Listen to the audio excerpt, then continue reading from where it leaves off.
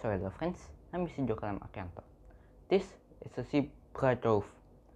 Now you can just see at the feathers and see why is it named zebra dove. You can look at this.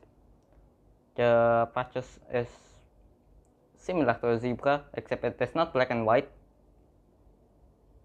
It's blackish and brownish with a little bit of white. Now also look at this. The front one is, the top one is even denser, and this one is zebra, like in the stomach area or the neck. You can see it as a neck. And I am holding it just at great risks, for it can fly. Now, the local Perkutut is shrouded in myths and legends, but I'm not going to tell it to you today, maybe another time. So I guess we can put it in the cage. Don't forget the food and water, because you don't want a bird being thirsty and having no food at all. So you need to first put it in, and it does not, my hand does not fit.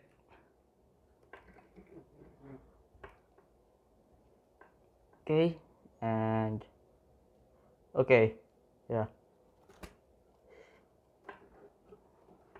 And then you go up here and right down there, and then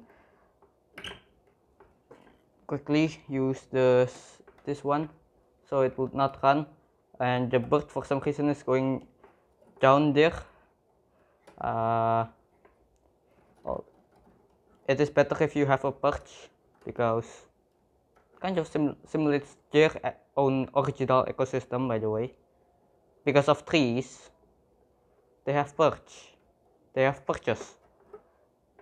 Wait, perch is a verb, so